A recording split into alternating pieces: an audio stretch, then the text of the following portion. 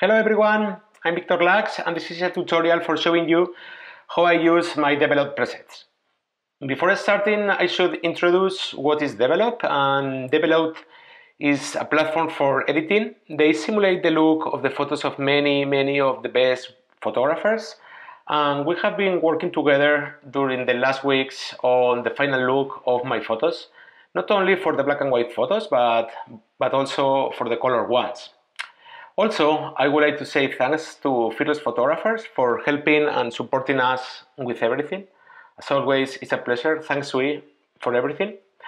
And DVLOP created these 5 presets, and they are called Bochorno, Cierzo, Tramontana, Levante, and Poniente. These names are names of the winds of my country.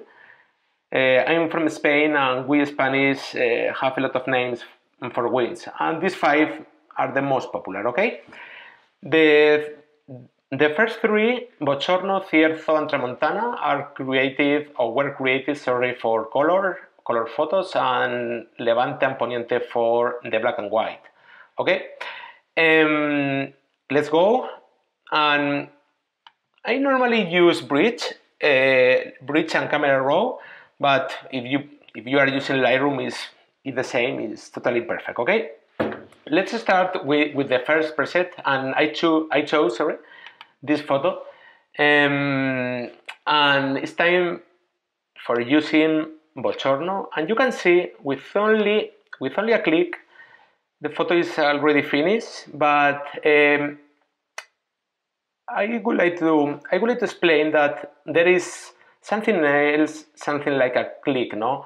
Oh, if you are pressing Bochorno, okay, it's perfect, and the photo is already finished. But for me, as when I work with Photoshop, I love use brushes, and DVLOP created 2 incredible brushes, contrast and multiply.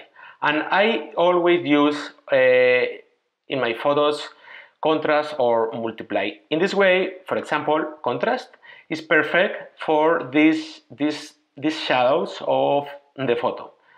And you can see if we are pressing this magical preset, the wedding dress changed completely. And also, you can see the reds are super, okay. It's something like contrast plus a little bit of saturation. And now I would like to go down the light here, and obviously here in the hand and this part, okay? And now I create a new brush, this time multiply, and you can see it's amazing. And a little bit here on the seat and in the corner. The photo in only 5-10 seconds maximum is finished. Finally, I would like to do a little bit of, no, it's too much here, and a little bit of contrast, and the photo is finished, okay? Go with the next one. Now it's time for Cierzo. Cierzo is really similar to Bochorno, but it's very intelligent preset. Cierzo adds a little bit of saturation, you can see here, for example, Cierzo, But I love to use brushes. As I said, now it's time for multiply, and I paint a little bit here in the brightness part, and go down the light. The photo is really finished, but as always, I love to play with brushes. And I paint here a little bit with contrast, and maybe it's too much. Now it's perfect. Okay, and you can see now I normally use the preset, and after this I use brushes. Sometimes only multiply, and sometimes only contrast, and sometimes both of them, like Tramontana. This way, when I am using Tramontana, I normally use Tramontana when I have a high key light, no? Or a high key photo, sorry, with a lot of light, something like this. You can see Tramontana, because with only a preset, the photo is finished, no? It's something quick, something perfect, no? But brushes are super okay for creating the atmosphere or simulating the mood of the moment, no? New brush, and now it's time to use multiply a little bit here. Finally, normally I apply vignette a little bit and the photo is finished. These are the 3 color presets, and you can see now the difference. Okay, first of all is Bochorno.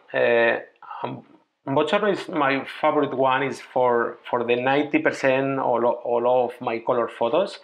The next one is Cierzo, and Cierzo, as I said, adds a little bit saturation, sorry, and the final one is Tramontana for high key photos, okay? Now it's time for going to the black and white, okay? Black and white presets, and the first one is called Levante. I normally use Levante for this kind of photos with a neutral light, okay? Here is a little bit of highlight, but this is not a problem if I use Levante. And you can see, as always, with only a click, the photo is finished. It's already finished, but I think with a few seconds more, if I apply contrast, a little bit here, another part, the musician, and this part of the wedding dress, okay. And finally, as always, vignette, and the photo is finished. Done. Finally, the last one, and this is my favorite for black and white, okay. You can see here, this is Poniente, or I would like to use now Poniente, and Poniente is perfect for this kind of photos with high contrast. You know that I love hard light, hard contrast, and this is the best example, Poniente. You can see the result, but here I add a little bit of blacks, okay, here. And what is the next step? Yes, using the brushes. And in this way, I would like to use contrast again for the shadows. And look at this, what is happening with the veil.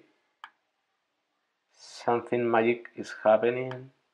And for finishing, multiply. For highlights, and this part as well. And finally, I would like to apply another multiply, and a little bit more light this way. Okay, so a little bit of light, contrast again, and photo is finished. Okay, my friends, hope you liked the video. Sorry again for my bad English. It's not the best, I'm so sorry, but I hope you understand everything. However, if you have any questions or doubts, you can contact me on social media or here on YouTube, and I will answer you very, very fast. Okay, hope you like it. Bye bye, my friends. Bye bye.